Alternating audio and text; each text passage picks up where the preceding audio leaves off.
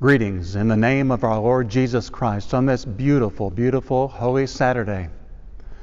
Today I'd like to share with you some thoughts that were going through my heart and my mind this week. Months ago, I'd asked Melissa if she had ever seen any of the Star Wars movies, and to my shock, she said no, she had not seen a one of them. Well, in the past few weeks or so, we have had a chance to watch one episode every week. It has been delightful and entertaining as well.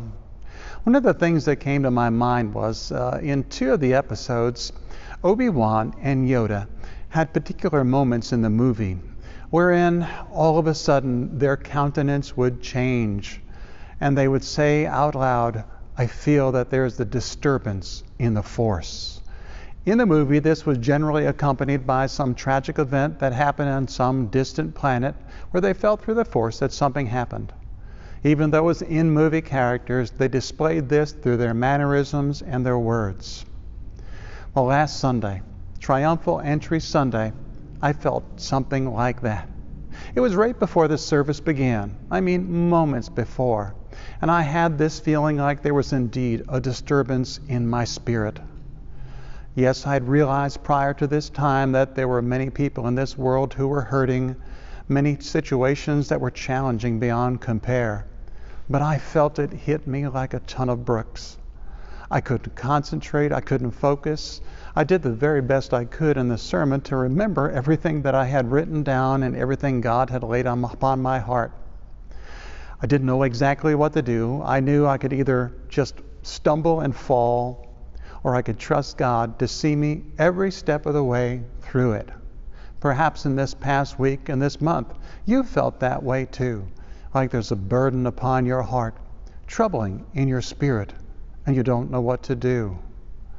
You know, I find it kind of interesting in that there was a feeling of sadness and tension and kind of nervousness within me.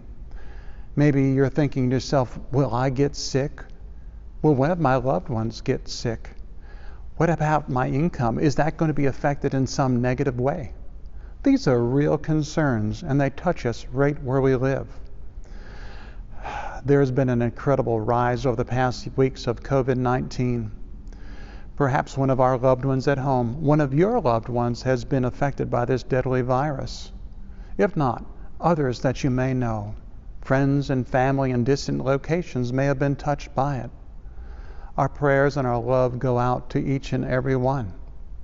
Others have lost loved ones, and we hope and we sit and we pray that that one day will come when we can look about in this time as just a bad memory. But in the meantime, what is it that we should do? How should we focus ourselves? How should we live each and every day? Well, let me share with you the words of the Apostle Paul from the book of Philippians. I'll be reading to you from Philippians chapter 4. I was just going to read a couple of verses, but as I read a little bit beforehand, it stuck out to me. Here's what Paul writes in Philippians 4, starting in verse number 4. He writes, "Celebrate God all day, every day. I mean, revel in Him. Make it as clear as you can to all you meet that you're on their side, working with them and not against them. Help them see that the Master is about to arrive. He could show up any minute. Don't fret or worry. Instead of worrying, pray. Let petitions and praises shape your worries into prayers, letting God know your concerns. Before you know it, a sense of God's wholeness, everything coming together for good, will come and settle you down. It's wonderful what happens when Christ displaces worry at the center of your life." He concludes by saying, "Summing it all up, friends, I'd say you'll do best by filling your minds and meditating on things true, noble, reputable, authentic, compelling, gracious, the best, not the worst. The beautiful, not the ugly, things to praise, not things to curse. Put into practice what you learned from me, what you heard and saw and realized. Do that, and God, who makes everything work together, will work you into His most excellent harmonies." The Word of God for the people of God. Thanks be to God. Amen.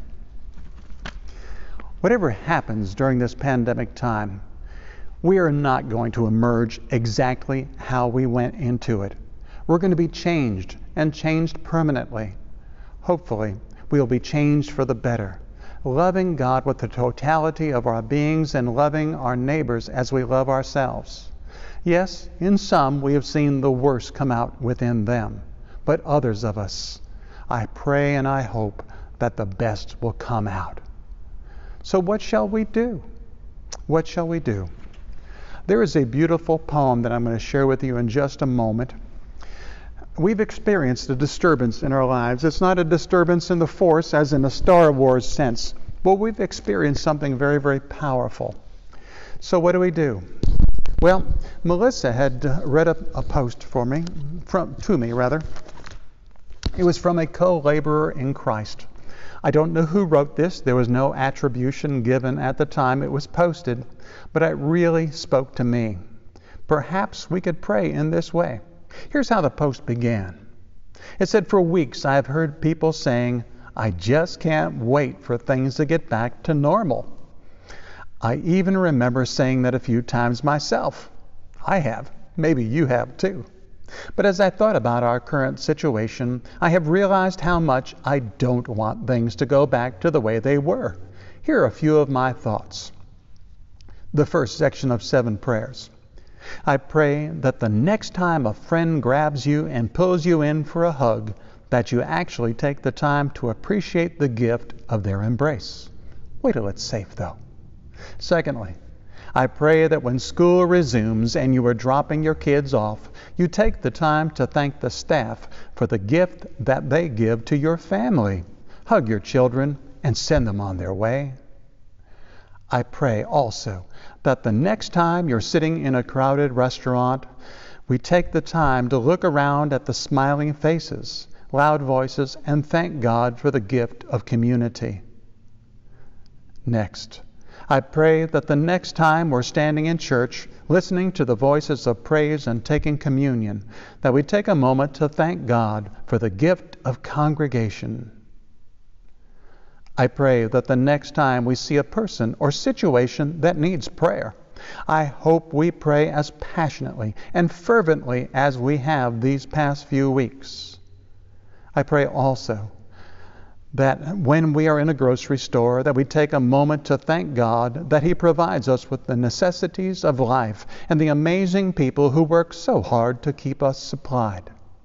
And finally, and you could add many more to this list, I pray that we never again take for granted the ability to hop in the car and visit a friend, go to the mall, take our kids to a movie, and so forth. So truth is, I don't want things to return to the way they once were. I pray that we take the lessons and challenges of the past few weeks and create a new normal. My goal is to pray more, love harder, and truly appreciate the daily abundance of blessings that were so easily overlooked just a mere few weeks ago. If someone tells you that they love you, take it to heart and share it back with them as well. We have indeed experienced a real disturbance in our lives, a disturbance that has touched us to the very core, hurt us. We've lost loved ones. We've lost income in some cases. We've lost hope. But let me tell you one thing for sure. In my most hopeless days, when I felt like the world was about to come crashing down around me and no one else knew, I had hope and I had faith in God. He saw me through every step of the way. So what shall we do? Trust God? Absolutely. But we have also been given some voices who have the technical expertise and the requisite knowledge to keep us safe and sound as we go through this pandemic season. Wash your hands. Keep social distancing. Avoid big crowds. Wear a protective mask if you've got one and go in a place where you might need it. Use disposable gloves. Use common sense. But by all means, trust God. Pray. Love Him with the totality of your being and love your neighbor as yourself. All these things will go to keep us safe and sound through this pandemic time. At this moment, I'd like to close with a word of prayer. Let us pray right now. Heavenly Father, we do indeed thank you so much for this day that you blessed us with. I pray that you would be with us and give us strength. Give a healing touch to us during this season of life that we're in right now. Let our hope and our faith and our trust be in you. Let us use the wisdom and the knowledge that you've given to us through those who in authority, those who know, and be with those who are our first responders, our doctors and nurses and police and fire. Give them also safety.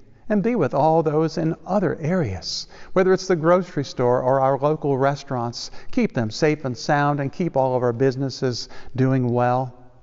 And Father, we also pray for the researchers that they might find a solution, a vaccination, a medication, or some kind of treatment to keep everyone safe and sound and get us through this time. I pray for our spirits and our souls and the salvation of the lost in this world. Give us your strength this day.